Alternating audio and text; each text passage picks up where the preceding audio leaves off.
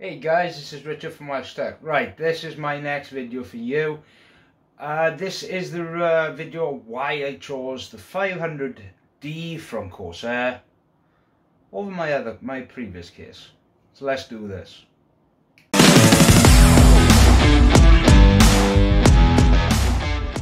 Right, so one of the reasons why I chose to choose a different computer case is because of time. My old Fantex Lux N2 Lux from Fantex was bought in 2014, so it was starting to show its age. It didn't have tempered glass, it didn't have any new features that new cases have on the market. I did try upgrading my case to a Lee land cool mesh, but it was too small, and I'm not a fan of the front radiator look, so I needed a case to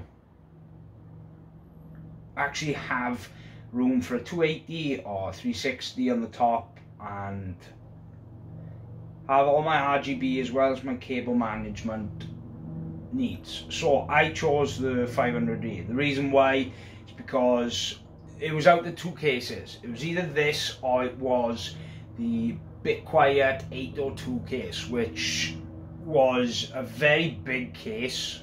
I was going to get it off someone I know, but the more and more I read and watched videos about it, realised that it didn't support a 280 at the top.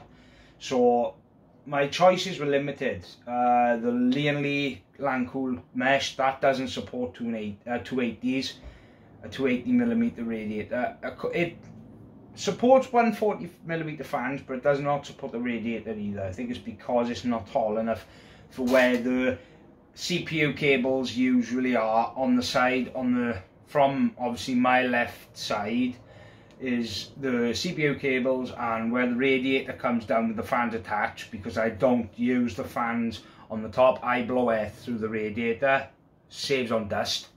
Well, in my old previous case, the 280 was always catching. It's because the motherboard tray wasn't low enough. Well, in this one it's just perfect.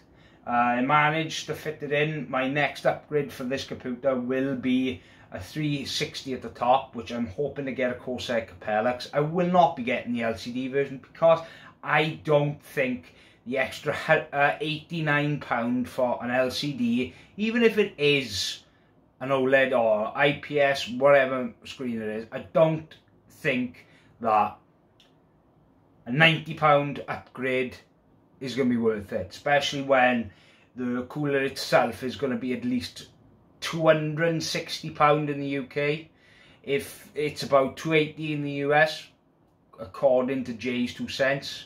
So it's going to be around the £250, £270 mark. So for me, not worth it. I'd rather spend £150 on a white Capellix version of the 360. So yeah. Well, I hope you enjoyed the video. This is going to be showing you key features of it now in a little bit of a montage. Don't forget to subscribe to the channel. Don't forget to like. Don't forget to comment. Also, don't forget to check out WELSHYTECH.co.uk, my personal website. This is Richard from WELSHYTECH. Goodbye.